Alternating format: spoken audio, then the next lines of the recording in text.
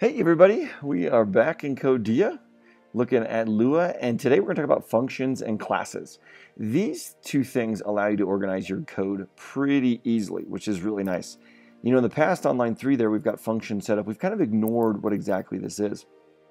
And what a function does is it allows you to run several pieces of code over and over again. So if you want it to do something specific for you, it will. So for example here, let's talk about the area. Let's create the area of a shape. Well, the area of a shape is going to be a function here, and we're going to input the length, and let's just do that by L and then W. So what we'll do is we'll put in L and we'll put in W, we'll input that, and it's going to return L times W, and that's the end of it. And then we're going to print the area of, let's just say the rectangle is 4 by 5 or 5 by 4, 5 length, 4 width. Boom. All right, so it's going to print the area. So what it's going to do, it's going to take 5 here and put it in for L, and it's going to take 4 and put it in for W, and it's going to actually return the value of the length times the width. So if we run this on the right side, it's going to spit out 20. Does that make sense? And we can also, let's create a function for the perimeter. Now this is a little bit harder. If I can spell perimeter here. There we go. It's a function. And again, we're going to have length and width. And what's it going to return? Well, to do the perimeter, let's create it on a new line so you guys can see it. But it's going to return, how do you find the perimeter? Well, it is 2 times the length plus 2 times the width. Is that correct? I believe that is. And we'll put end there. And we'll come down here.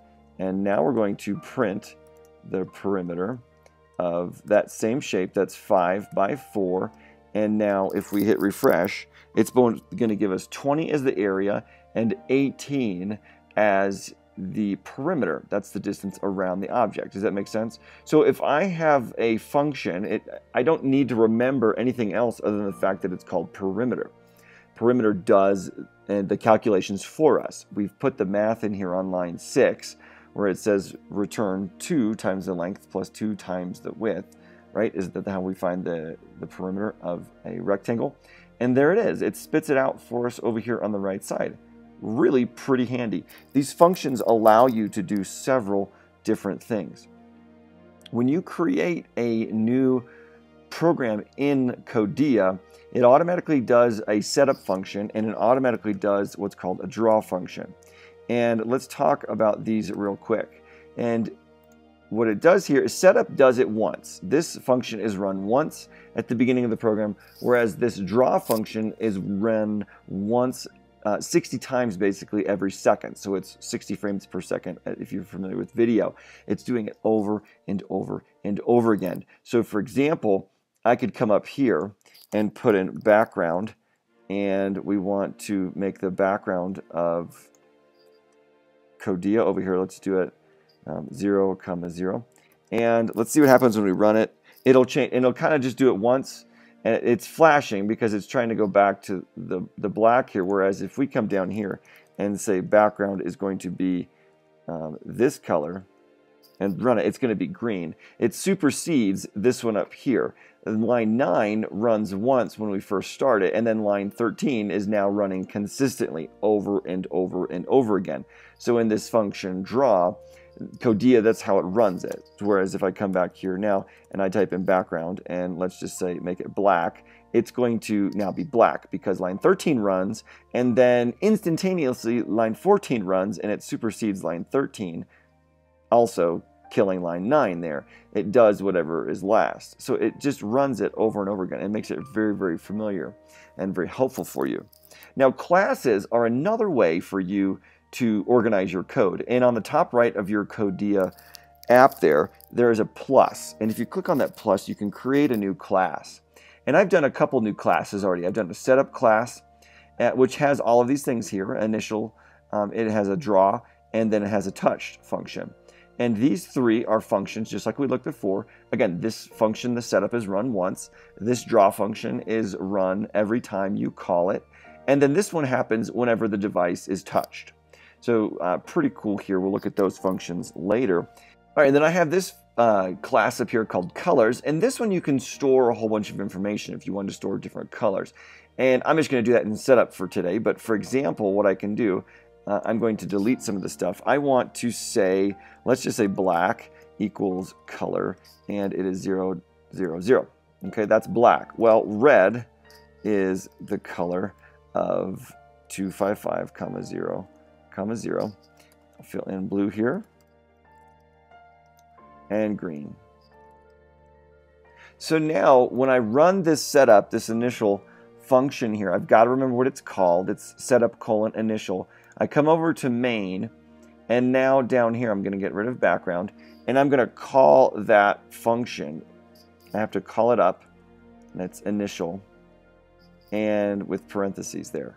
Now it should be fine. It should now, what happens here is it goes through lines 4, 5, 6, 7, and 8, and it goes to 9, and it sees setup, which means go to that class, and then go to this function in there. So it's going to come in here, and it's going to see, ooh, black means 0, 0, 0, red means 255, 0, 0, blue means 0, 0, 255, and so forth, okay? So let's go back to main, and now instead of this line right here, let's get rid of line 14. This was green. So now what we can do is we can type in green, and let's see if it works. Oh, it did not work. It's saying bad argument, background, number expected got nil. So let's go look at that. This is an error. And what's going to happen with these is you are going to be glad that Codea does tell you where to go. So look here. It says an error under Lua Basics, under functions and classes, which is where we are, line 13.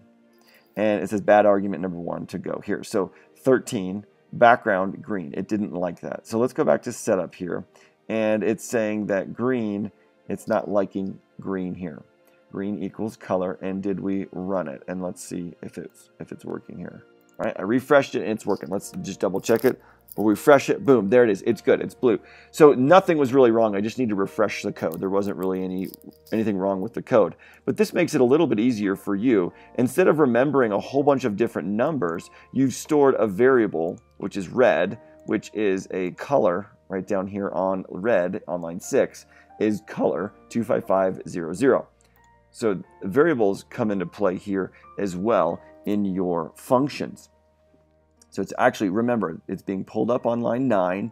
It's going back here to this class, storing those, and then it's bringing it back here now here. So I can now create, let's just say, oh, I don't know, a rectangle. All right, so I can create a rectangle here with width about half the screen and height. Hopefully it will show up since I've got it scrunched it down over there, but we'll at least see if this will work. And we're going to put it at 0, 0. And we're going to make that line, that color, we're going to fill it in with blue. Let's see if that works. It did not. There you go. Got it back around the other way. So you can use these variables really all the time. I'd highly recommend doing that, setting up the colors and things like that that you would want to use. And I'll move this over so you can see it here real quick.